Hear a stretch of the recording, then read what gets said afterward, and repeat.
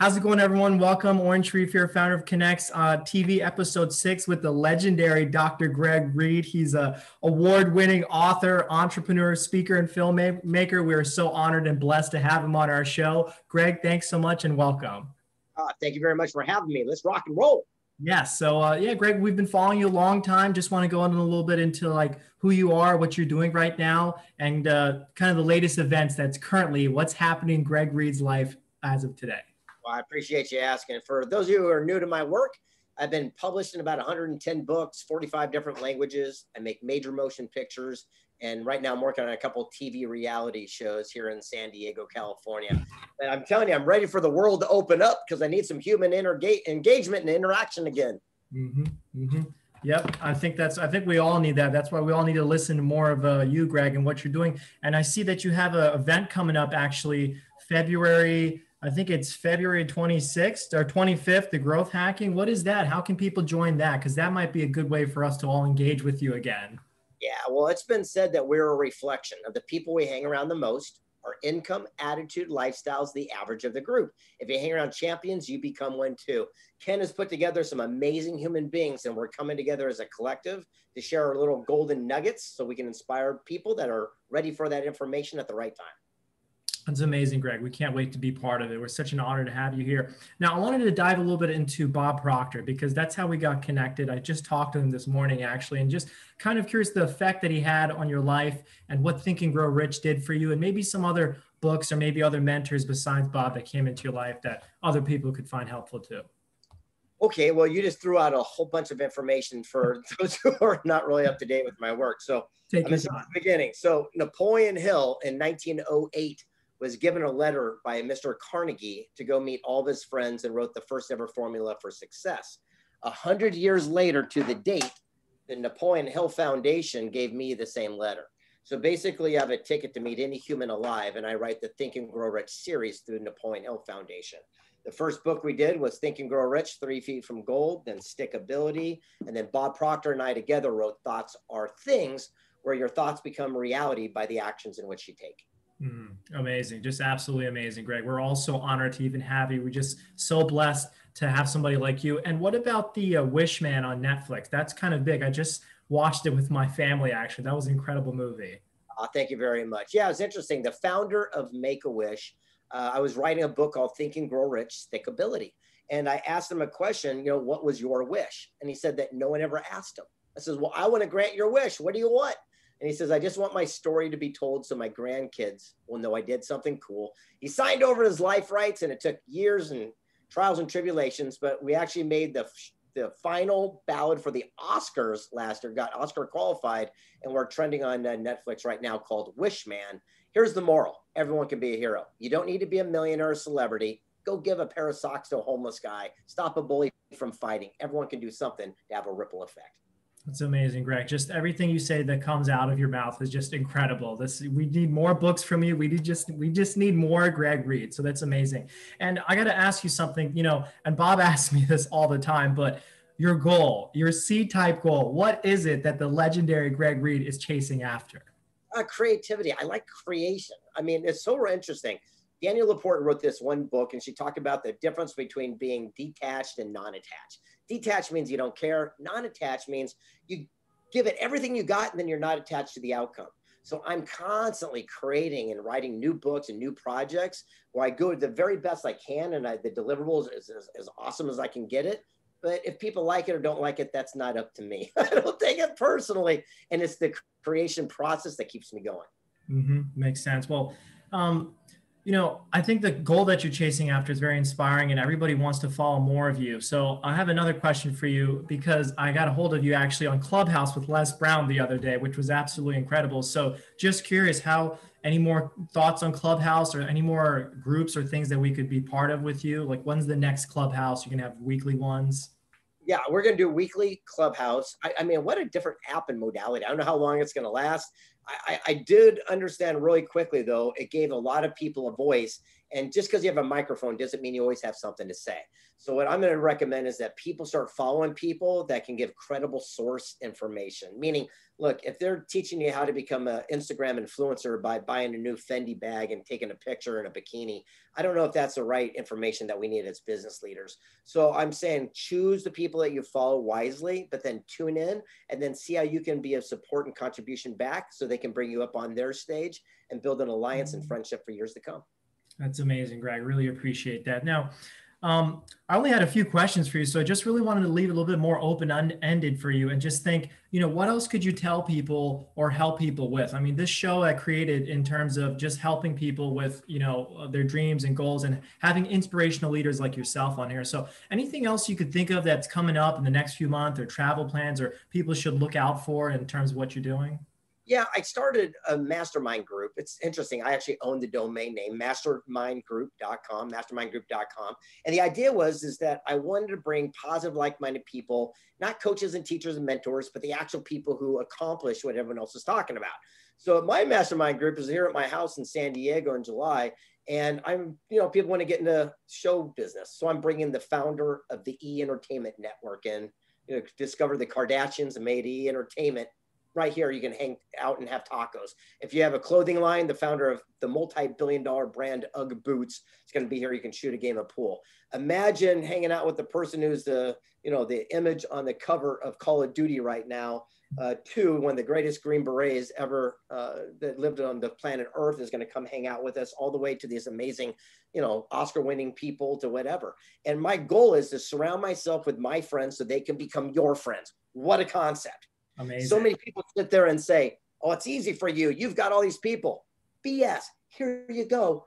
I'm giving it right back to you. Do something with it. But here's my nugget for people. Successful people seek counsel and failures listen to opinion. Opinions based on ignorance, lack of knowledge, inexperience, like all your family friends who've never done what you want. Counsel is based on wisdom, knowledge, mentorship. If you go to a family friend and say you're going to write a best-selling book, they're going to try to talk you out of it because they've never written a best-selling book. But if you go to Jack Canfield, who wrote Chicken Soup for the Soul, he considers what you need to know and give you counsel based on wisdom, knowledge, mentorship. If we would spend our activity only seeking, only listening to counsel and ignoring people's opinion, that's the day your life would change.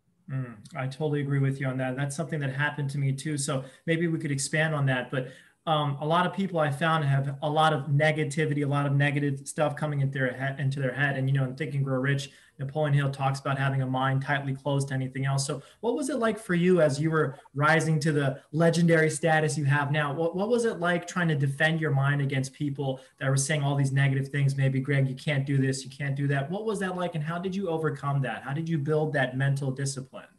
Well, never let another person or yourself talk you out of what you know to be true. And again, if you surround yourself with people who are getting the results you want, it changes your sphere of influence. When I wanted to be a best-selling author, I didn't go to Barnes and Noble and bought every great written book. I didn't want to be a great writing author. I want to be a best-selling author. So I went to that section and I called all those authors and said, teach me, what's the system? They did. And here we are today. So the whole idea is, how can you surround yourself with people that are getting the results you want? And you talk about something about negative. When Bob and I wrote a book called Thoughts Are Things, we interviewed the top neuroscientists and Harvard professors and realized that thoughts are not things.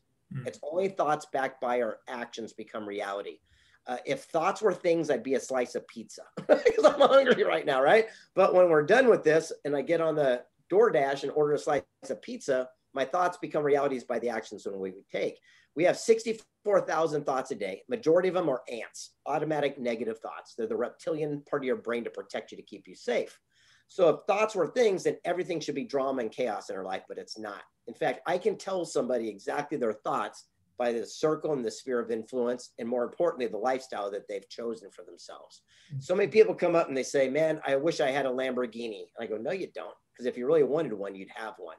If you're saying you want something and not having it, just means you don't want it bad enough. The successful people, no matter what it is, will always find a way. If you don't believe me, if you can't afford, holiday Christmas presents this year, somehow they magically appear under the tree because you got a deadline and a goal and you find a way to make it happen. Everything is that way. Set a goal. The easiest way to hit a goal is to have a goal to hit. That's so amazing. Just absolutely incredible. I mean, I totally agree with you in terms of that. Thoughts become things as long as you take action, the constant ants that you have in your mind. So that's really interesting. You touched on that. Another thing I wanted to ask you about that is coming up soon is your CPC acronym, which is amazing. A guy like me, I'm worried about clicks per user, clicks per page, but CPC is something a little bit different. Would you mind unpacking what that means for the audience? Yeah, CPC is an acronym that I learned from a buddy of mine, Mark Anthony Bates. It stands for Clues, Patterns, Choices, CPC. It's about accountability and responsibility for every single thing that happens. Stop blaming other people. So I'm a single guy, and let's say I go out on a first date, and the woman happens to be 20 minutes late. Anything could have happened. Car accident, who knows? But there's a little red flag. That's the first C. But if I keep going on the fifth, sixth, seventh, eighth, ninth date with her, and every time she's 20 minutes late, that forms a P, which is a pattern. Now it's my C, choice, whether I deal with it, yell at her, break up, but it's not her fault. She's just late. Stop trying to change people to fit in your own little world. But we see people with a bad reputation in business. They cheat your best friend. You do business thinking it'll be different. Things go wrong and you're mad at the person. You saw the clue, you saw the pattern, you made the choice. It's like seeing a rattlesnake rattle, bite your kid's sister. You go to pet it, get bit, you're mad at the snake.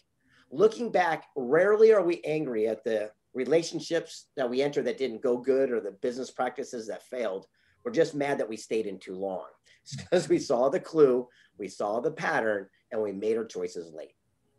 That is so true. I mean, that CPC, I actually have it written down here on my wall. I look at it every day. It's just such an important thing to have for everybody. So that's amazing. And Greg, I have another question for you. I've watched almost every single interview you've had, and just curious, what is something that you could share with the audience that maybe people don't know about you? You've got this amazing figure about everything that's going on, but who is the real Greg Reid? What's happening inside? I'm the goofiest guy you've ever met. I wish people come to the house. It's so funny.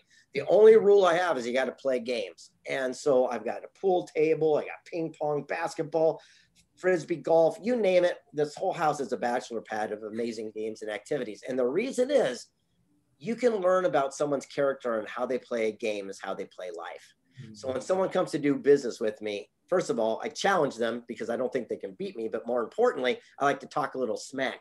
But you get to see how they react to a bad move or a bad game or what have you instantly and right away. So I like to put people under the microscope real quick. Well, that's interesting. So just if we could unpack that, which type of games are you talking about? Pool, golf? What do you like to play? Yes, exactly. All the above: pickleball, tennis, football, basketball.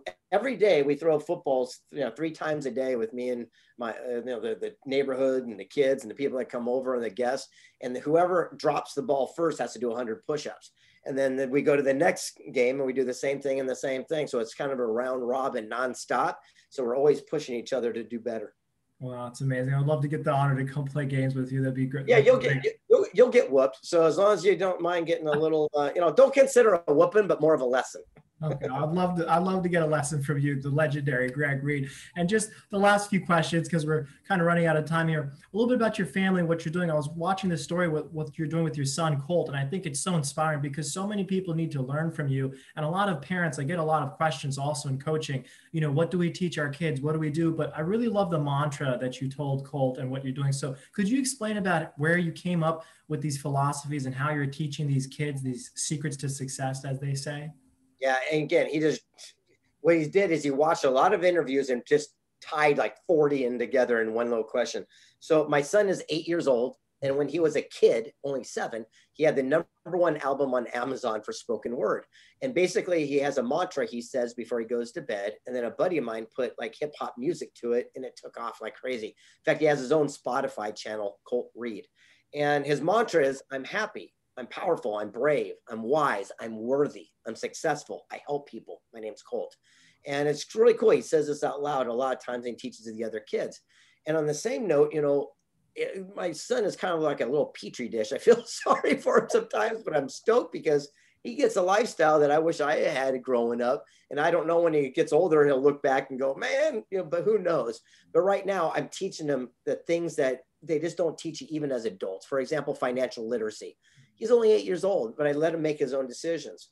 So instead of paying him money to do chores, like, make his bed, pull weeds, or do whatever, I realized, why train a child or a human being? The only way to get paid money is to do something that they hate. It makes no logical sense. So I found stuff that he thrives at, like making TikTok videos and things like that. And so he makes a lot of my memes for me now. And by doing that and editing them and putting them up, he gets his allowance for being rewarded at something he thrives at. And the other things like making the bed and doing the things is his contribution for living this amazing lifestyle that he does. So we just kind of flipped this switch. And by doing that, he's just constantly focusing on how he can grow and excel. That's amazing, Greg. Just the stuff you teach is just such an honor to even have you on the show. And just the last few questions I want to ask about your personal habits and stuff, because people look at leaders and they think, what are they doing? What is this thing they're doing in the morning, afternoon? How are they training themselves? And, Bob taught me a lot too. I was, before I didn't have very good habits, but after working with Bob, he taught me some new things, like, for example, the gratitude in the morning. So just kind of curious, your routine in the morning. Do you write down 10 things you're grateful for? What's it like in the day? And then also at night, what's your mantra that you do? Again, that's like 18 different things right there. So I don't have the exact same process as most people. So I'll tell you right now, cat out of the bag. So what people watching this, you might go, whoo, because I don't have any of that stuff. The only thing I do have a common denominator is the first thing I do is I say thank you, no matter what. As soon as my eyes open, I go say thank you because it's another day and I'm blessed and honored. And when I go to sleep, the last words out of my mouth are thank you. And so I figure by bookending it, it sets a gratitude day for the things that come. And I do not write down the things that I'm grateful. I just acknowledge the things I'm grateful. Rather than doing all that stuff, I just live that lifestyle. And again, the lifestyle I lead is different than most people. Look, I just got 33 years sober. I don't drink, I don't smoke, I don't use drugs, I don't have all these vices.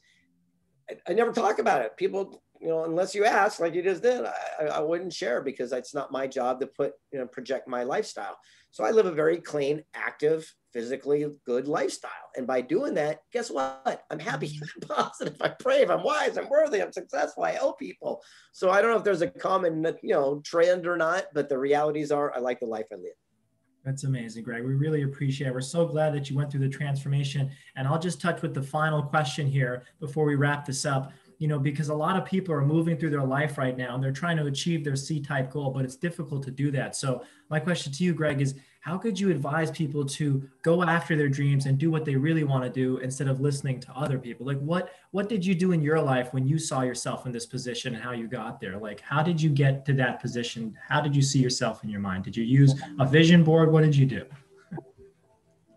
Okay, so exactly what I said earlier, I sought counsel, not opinion. So when I went to Spain and I went running with the bulls, I did not ask some surfer here in San Diego to take me to Spain to run with the bulls. I found the people that wrote the definitive books on it and asked them exactly, where do I stand? How do I do it? When I went to Africa to climb Mount Kilimanjaro, again, I found the Sherpa, the porter that climbed it 900 times. Wherever they put their boot print, I put my boot print. All I do is I follow the successful actions of other people. And I never asked people that have not done what I want to do. It makes no logical sense. For example, a buddy of mine, Gene Landrum, created Chuck E. Cheese. But if I was going to start a restaurant chain, I'd probably go to Mr. Beast, who's doing all these ghost kitchens and blowing it up and doing it in a different way today. And so, it's how do you seek people that are getting the results you want? Ask them for counsel, duplicate it, add your own spin. You can have it too. That's amazing, Greg. We really appreciate the advice and everything you gave on the show was absolutely incredible. Where are you most active? Twitter, Instagram? Where should people follow you on all your platforms? Where's the best way to keep following Greg Reid and staying in touch with everything you're doing every day? Well, thank you. So Clubhouse, yeah, come join me on Clubhouse. I'm just at Greg Reid. And on Instagram, I'm Greg S. Reid. Come join me over there. Say hi. If you send me a DM, it goes right to my phone. I promise you I'll get back to you right away. My only thing is I'm not a small talk guy. I don't like to talk about the weather or what you ate for dinner. But if you sit there and say, hey, what's a business book I need? Or who's a connection over here? I promise to get back to you right away. And I hope to see you all at my mastermind group one day soon. Amazing. Again, thank you so much, Greg, for having us on the show. We really appreciate you and looking forward to more success. Thank you.